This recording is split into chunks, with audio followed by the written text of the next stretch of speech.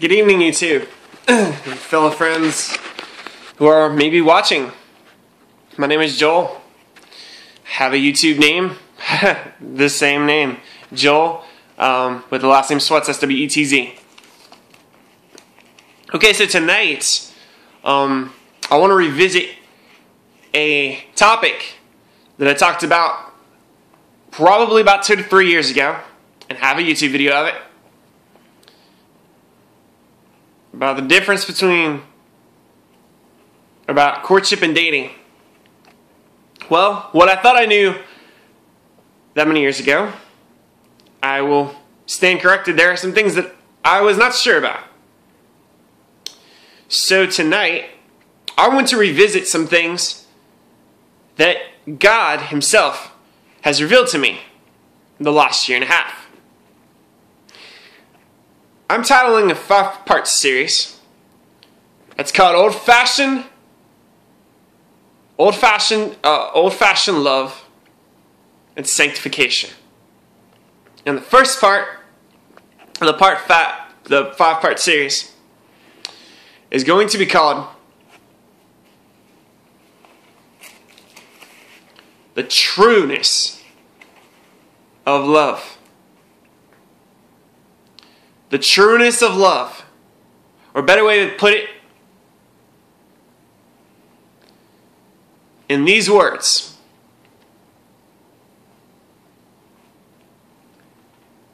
The struggle of genuine love and artificial lust. And I want to start with a scripture and a passage. Because I pray that by the end of this first segment, we will all be more convinced. Don't worry, I'm not trying to preach at you. The only thing that I'm doing is stating a truth. We need to know, all of us around the world, need to know what true love is and what it is not. So please realize, I am not doing this to offend anyone. I am simply trying, of course, with the help of God, to help other people understand.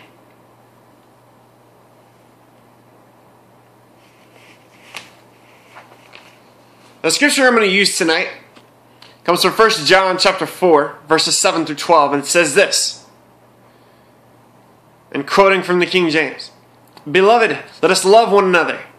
For love is of God, and everyone that loveth is born of God, and knoweth God. He that loveth not knoweth God." He that loveth not knoweth not God. For God is love. In this was manifested the love of God toward us, because that God sent His only begotten Son into the world, that we might live through Him. So then herein is love. Not that we loved God, but that He loved us and sent His Son to be the propitiation of our sins. Beloved, if God so loved us, we ought also to love one another. No man hath seen God at any time. If we love one another, God dwelleth in us, and His love is perfected in us. That passage, hopefully to start off this 5-part series, we're going to be talking about a number of scriptures used to promote the idea of what God's love is. And I will also present scriptures taken out of context throughout the series of what people think God's love is and what it isn't. Let's first ask ourselves the question, what is love? Let's look at the worldly view, the secular view of love. To be able to understand where love has gone wrong in this world, we must understand the definition of love first. And after we understand the definition of love first, then we need to examine, when did love go wrong? And why this twisted worldview of doing anything long as it doesn't hurt anybody. Why this went so astray. If you look in a dictionary, the definition of love, you'll sometimes see the words, it is a feeling, it is an emotion, an adoration. Love is a verb. It is also a noun. It's an adjective. It's all those things. Love is supposed to be wonderful, beautiful. But there's a problem. Somehow, we've lost track of love along the way. Somehow, we have become defiant and distorted and ignorant to the understanding of what true love is and what true love is not. I'm speaking of myself as well. Temptation. Well, if you'll put temptation and love together, that is what the world defines love to be. They don't see anything as a temptation, therefore they are desensitized to the ideas and the ordeals which they have set themselves up to be in a world system. Which means the world believes it is okay to cheat on your wife. It is okay to cheat on your husband, your girlfriend, your boyfriend. It is alright to have an open marriage. It is alright to have an open relationship. It is okay to have sex before you are married. And I want to stop there for a second. Because I am not trying to condemn any of you. I too have fallen into that deadly trap of sin. We've all transgressed the law. More importantly, we've all broken holiness. All of us Christians have. We are born again spiritually, but I believe, this is my personal belief, you can take it or leave it, but I believe we are spiritually revirginized, apart from the physical revirginization. I see myself as technically not a virgin. Even though I've never actually I've had every other aspect of sex. Alright. I just wanted to point that out there. That's a whole other discussion. But I'm basically saying, I am not better than you. I'm not better than any of you. We've all come short of knowing what true love is. Because of distractions. What is a distraction? A distraction is something that is pleasing to the eyes. It's something that blends in. Something unnoticeable at first. Then everybody catches on. It's like a fad. It's like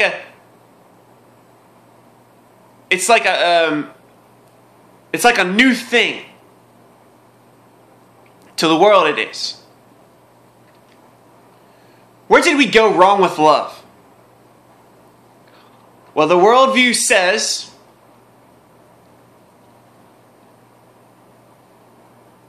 love was never about Christ, was never about Jesus.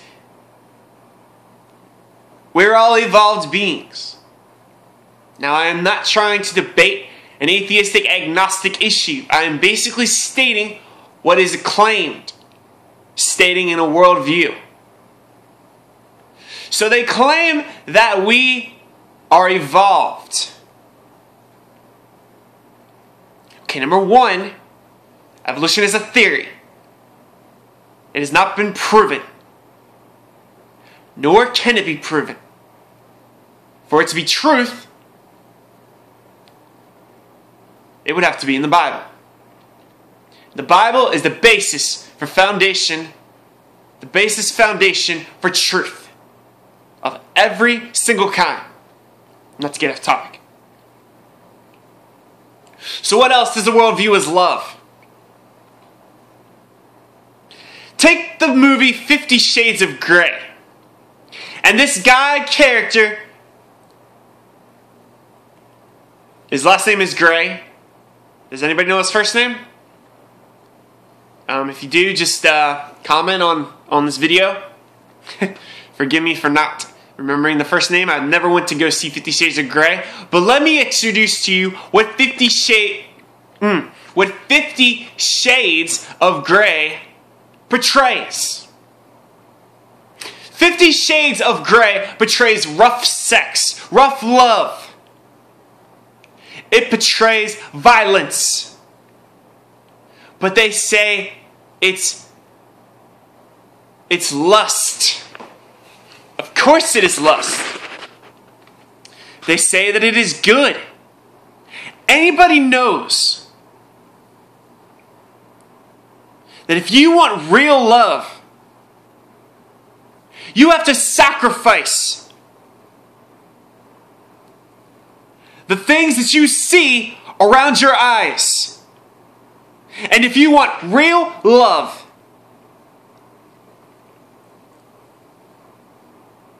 you have to be willing to accept any heart. Any compassionate heart. The physical attraction means nothing. And that is what I'm going to touch on as well in this segment. I'm going to be going to some scriptures on beauty. And I'm also going to be looking at what things the world calls beauty. I am not here to sell you religion or to sow discord among brethren. What I am here to do is encourage and exhort, and hopefully, with God's help, Him giving me the words to say, that I will help an understanding of what true love is and what it isn't. So going back to the subject on 50 Shades of Grey, a movie that came out the day before Valentine's Day. I never saw the movie and I never will. And I will give you the basis of the story in a 30 seconds. 50 Shades of Grey. This guy by the name of blank, forget his first name, Grey. Based off of a book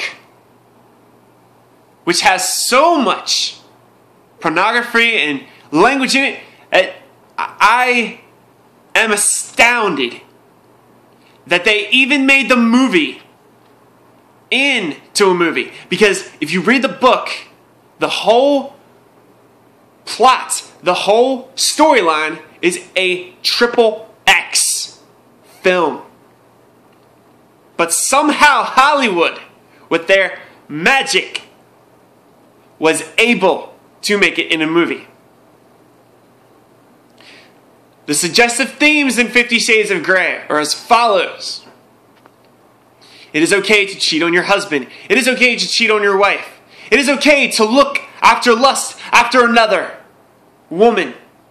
It is alright to have another girlfriend on the side. It is okay to promote polygamy. I have never seen this movie. And how do I know this? God has shown me. And I cannot take the credit myself. God is the one who belongs the credit to everything. I give Him praise, glory, and honor for being able to understand this concept, that I would not be tricked, and to help you all, using, of course, the Word of God and a loving heart that wants to speak the truth and not withhold anything from anyone, because I am not God. But to show you there is a problem with the distorted love we have come up with in this world.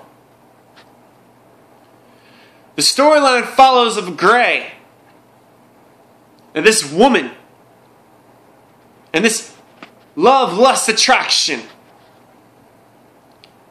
And it's all about physical seduction, sex. We see it all over the TV, the internet, the movies. Is it possible that it's trying to take our minds off of the truth about real love? Yes. Let's go back in time. 1930s. A day in history in Hollywood where you would watch films in black and white, and you were not allowed to curse on national television or in the movies. You were allowed to say the words, "Goodness gracious," or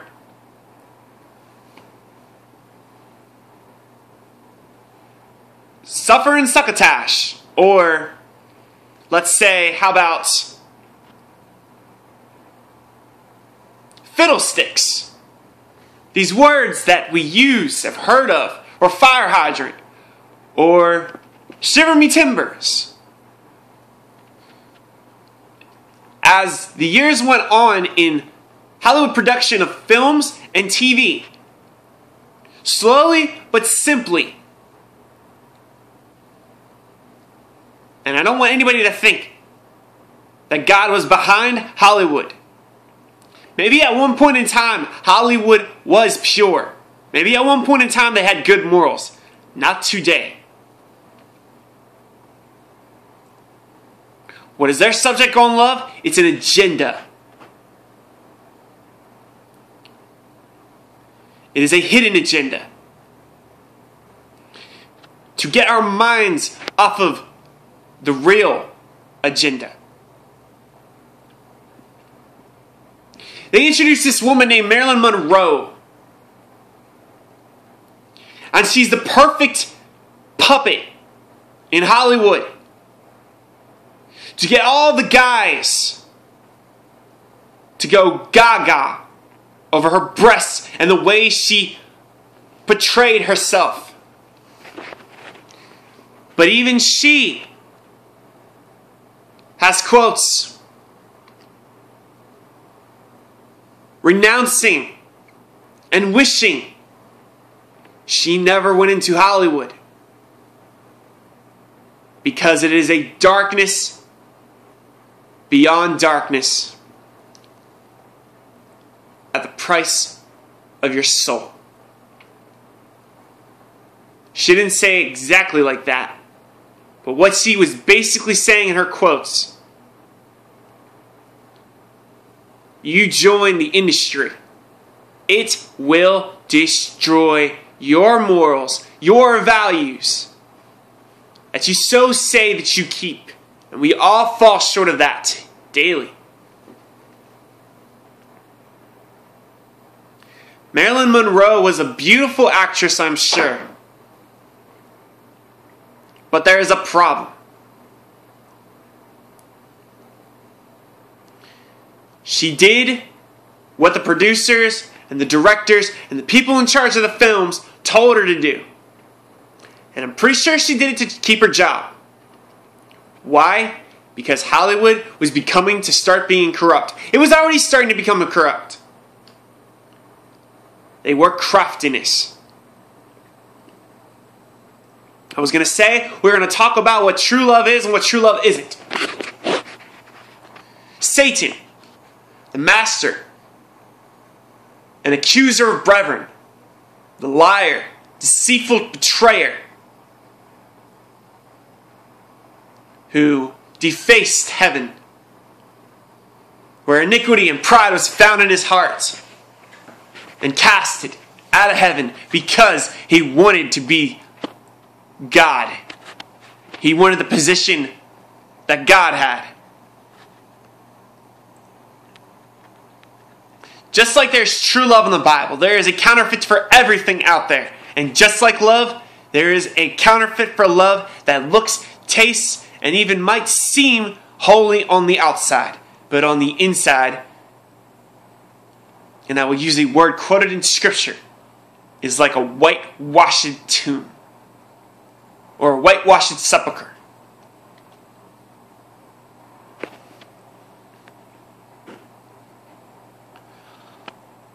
Love has destroyed, or I should say, love and lust has destroyed families. It has destroyed friends. It has been the argument in relationships. There are Christians out there that seek to please God, the Savior of the world, the Creator of the universe, who made the earth in 6 days, rested on the seventh.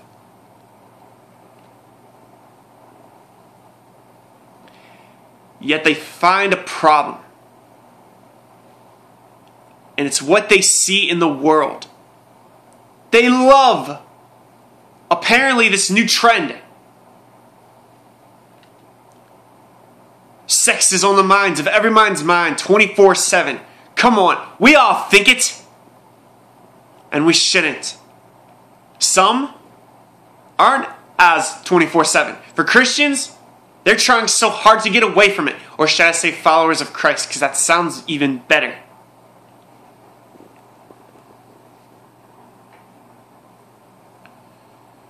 So what happened? Why is love so distorted? Well, it all starts at the creation of the Garden of Eden. In the book of Genesis, in chapter 3, when Adam and Eve was basically the first marriage in the Bible. There was nothing that was withheld from them. They were living in the Garden of Eden. The biblical account in Genesis say that they were naked and they were not ashamed. But you go further on, near the end of Genesis 2 and beginning of Genesis 3. Forgive me. Genesis 2, in Genesis 2 and in Genesis 3. The serpent was the craftiest creature in all the field.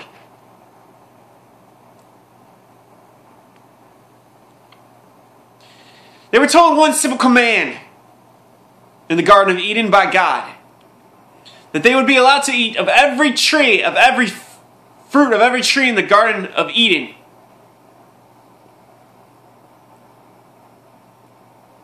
But the tree in the midst, or the tree of the knowledge of good and evil, it says in God's word in Genesis that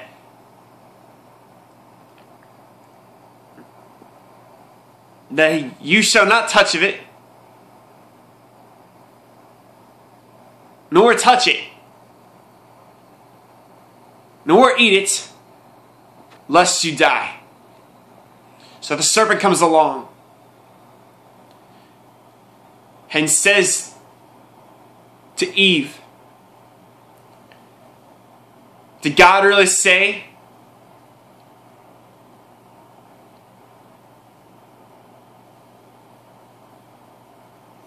that you shall surely die if you eat of the tree of the knowledge of good and evil? And Eve responds with the following: we may eat of the fruit of the trees of the garden, but we may not eat of the fruit of the trees of the tree of the knowledge of good and evil, nor touch it unless we die. And the serpent says to Eve, you shall not surely die, for in that day that God does not know, that your eyes shall be opened and you'll be known as gods, knowing both good and evil.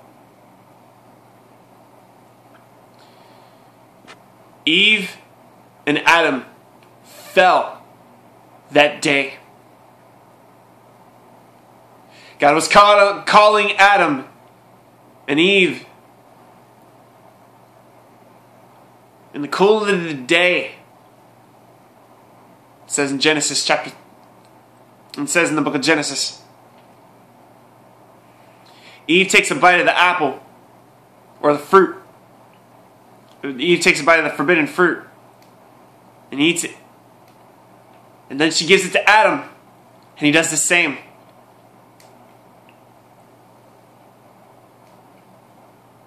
And God calls out to Adam and says, Adam, where are you?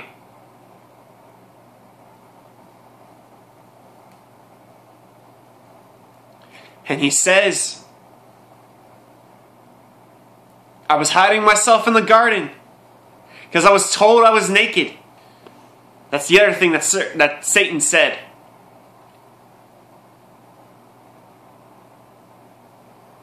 That they would know good and evil.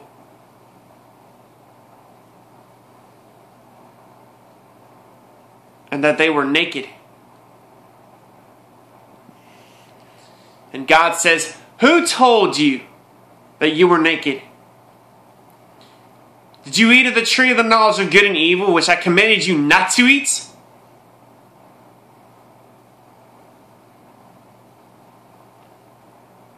And Adam said,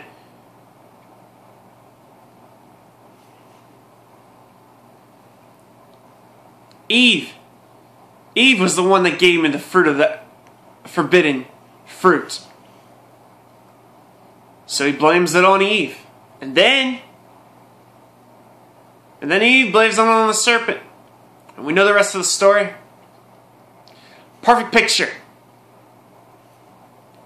Love of true love was established at creation. It was even before that, established in the heaven of heavens. Or I shall say, heaven. Established a long time before. The beginning of creation, yes. But it was definitely instituted in heaven.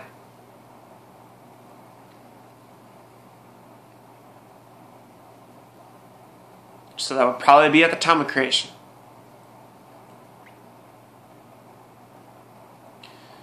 My brothers and sisters, sons and daughters of God, do you not see what has happened? The reason why we have a distorted view of love is because of the very first sin that we are all guilty of. Believing the lie that we could be like gods and know good and evil. I believe in the very beginning we weren't supposed to know evil.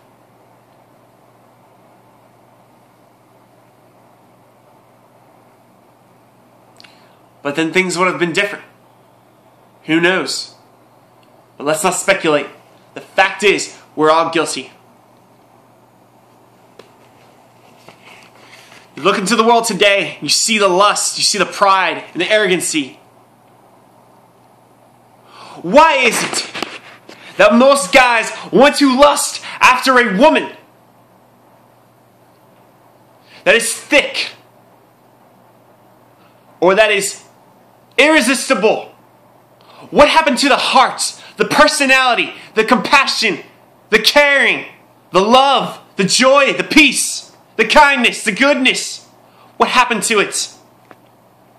It got distorted at the Garden of Eden, where everything became a counterfeit for the devil to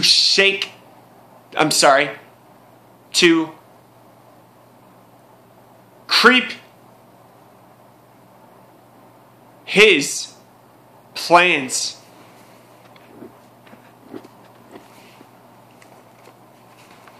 What does the Bible say on lust?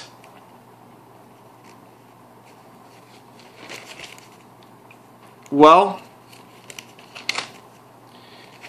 this is one thing the Bible does say on lust. And we'll go to different passages.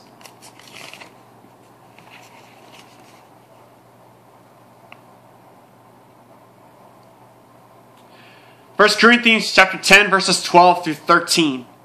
And I quote the following from the King James. Wherefore let him that thinketh he standeth take heed lest he fall. There hath no temptation taken you, but such as is common to man.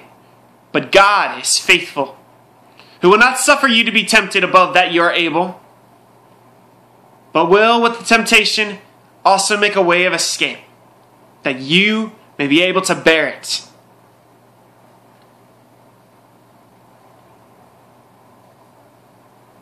Proverbs talks about another typical type of temptation.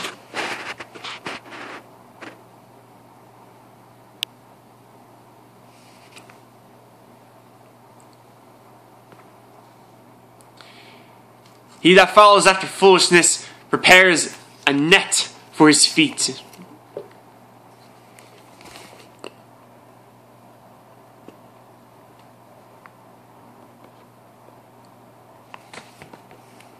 Why do we fall into this treacherous sadness of temptation? What is it that we find so irresistible about the flesh versus the spirit? It's crazy to me that we love this flesh when we shouldn't. We shouldn't love our flesh at all. Because look what our flesh has done to all of us. Every one of us, including myself. I am not counting myself out of this equation. For to do that would be to say I am better than all of you, and I am certainly, positively not. I'm on the same line as you all. Christian or non-Christian.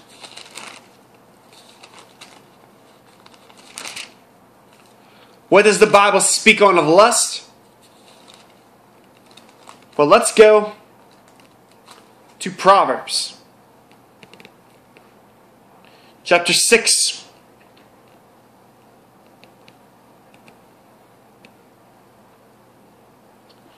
Starting with verse 1.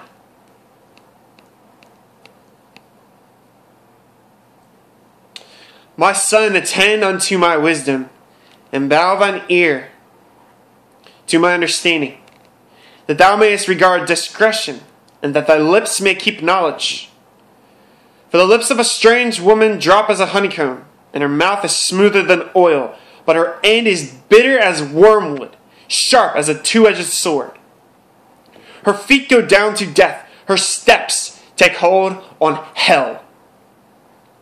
Lest thou shouldest ponder the path of life, her ways are immovable, that thou cannot know them.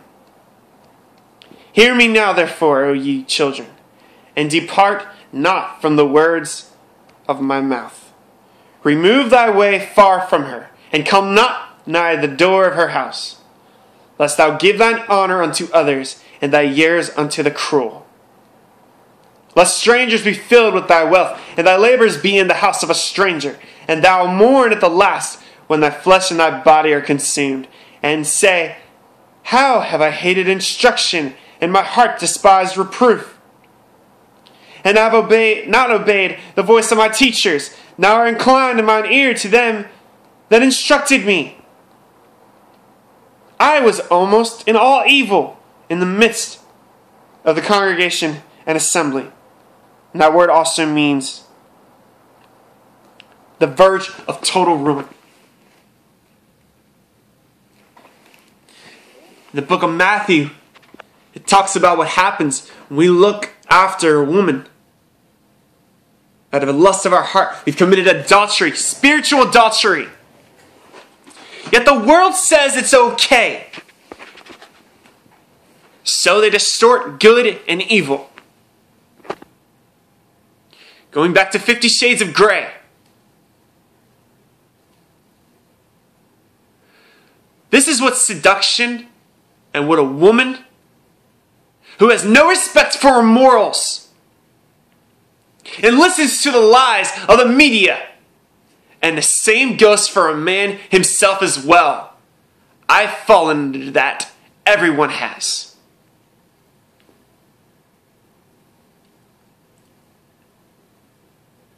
Look at what the media has taught us to do. Guys to wear... I can't believe I'm saying this. For guys to wear Speedos. To take their shirts off as to find themselves irresistible? For one, I do not find myself irresistible.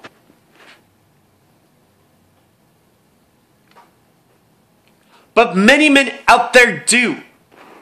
I feel more like I am the minority. Yes, I did fall into trying to be irresistible, but God got a hold of my heart. And He can get a hold of yours too, only if you wish to. I'm not forcing this on anyone. I'm simply speaking the truth in love. And now women, they wear makeup and they wear thongs, and sometimes they go out in public wearing nothing. Have you not seen how women dress today in public?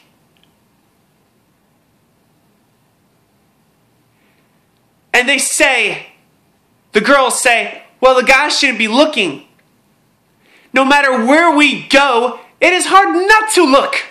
It's almost right in front of our faces. It's on billboards.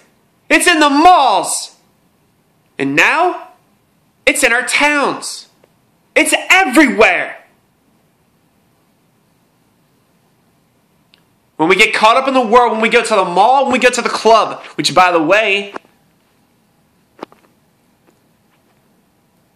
why would it be right to go to places that will cause us to sin? Temptation.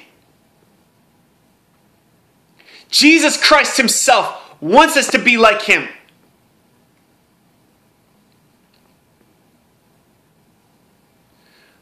But He knows we've been deceived.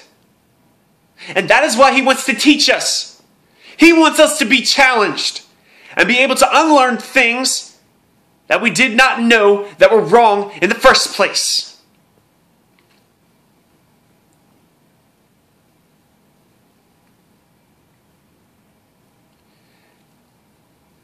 How do you dress yourself in the morning?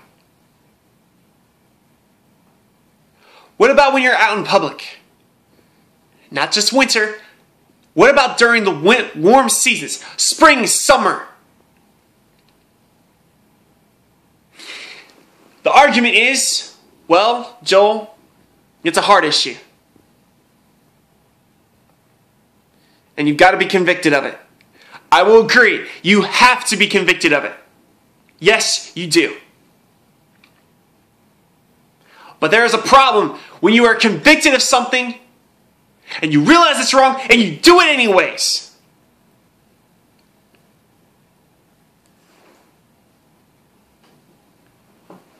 And the Bible speaks that we have a responsibility if we are to know what true love is.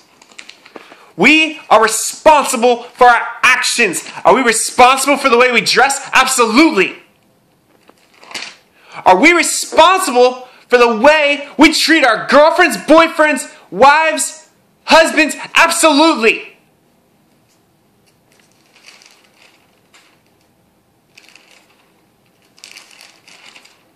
We are most definitely responsible. To say we are not responsible, we are all liars.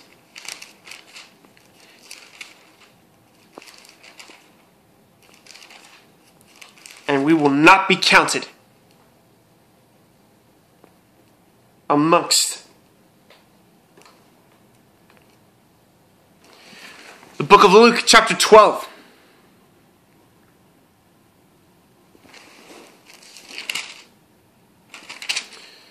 We've all been unfaithful. True love is faithful.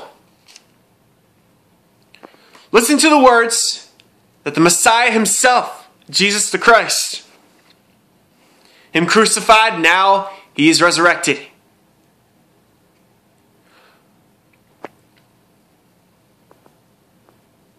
Starting from verse 42. This is a parable of the unfaithful servant. And the Lord said, "Who then is that faithful and wise steward, whom his Lord shall make ruler over his household, to give them their portion of meat in due season? Blessed is that servant whom his Lord, when he cometh, shall find so doing. Of a truth I say unto you, that he will make him ruler over all that he hath. But and if that servant say in his heart, my Lord delayeth his coming, and shall begin to beat the men servants and maidens, and to eat and drink, and to be drunken, the Lord of that servant will come in a day when he looketh not for him, and in an hour when he is not aware, and will cut him in sunder, and will appoint him his portion with the unbelievers. And that servant, which knew his Lord's will, and prepared not himself, neither did according to his will, shall be beaten with many stripes. Punished severely, in other words. But he that kneweth not, he knew not, and did commit things worthy of stripes, shall be beaten with few stripes. The lesser punishment. Or lesser suffering. For unto whomsoever much is given, of him shall be much required. And to whom men have committed much, of him they will ask the more. Parable of the faithful, of the unfaithful servant. We've all been unfaithful. So do we have a job, or should I say, should it be our desire to want to do right, to want to know what true love is, and to forsake what true love is not? I would say so. The world has taught that women are to wear makeup and become skinny and to have a figure so that guys will date them, fall in love with them. What a twisted, shallow world we live in. And that is a very dangerous perspective on love. The world has demoralized both you and I, women and men, completely. And for us guys, it gets worse. They tell girls to date guys that have muscles, that are intellectual, that have a pretty face, that look good, that have a lot of money, sophisticated, confident, overtly, big muscles, proud about themselves. This is a perspective of what the world considers love to be. Do you see holiness in any aspect of that at all? I don't. I did many years ago. But God got a hold of me because I was desperate to know the truth about love. We have a twisted view on love in this world today because we choose to allow ourselves to be blinded in deception and distraction. And you and I are guilty of that.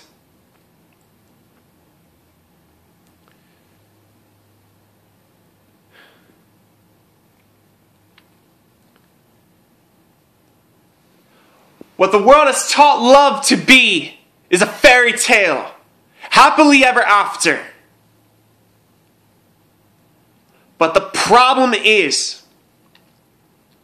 it doesn't show you what goes on behind the scenes until you take the blinders off your eyes from the world and go to the source of where true love started and began and has no end. beautiful once you realize it. The Bible speaks in Proverbs 6 about women to avoid. In other areas of the Bible, it speaks about promiscuous women. That a God-fearing Christian, follower of Christ, should not get with. Proverbs chapter 31 explains the type of woman that a man of God should be with. Proverbs 31:10 says this, "Who can find a virtuous woman? For her price is far above rubies." Wow. You know, as I look at that scripture and that text, I come to the realization of, but most guys don't think of a girl as a ruby. They look at her as trash, or they look at the woman as an object, a plaything. No, but the Bible speaks life into a woman.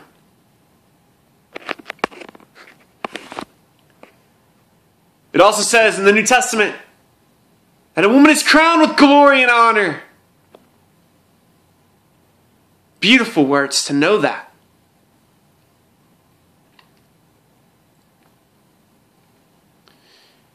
In the scripture of Proverbs 31, it also says,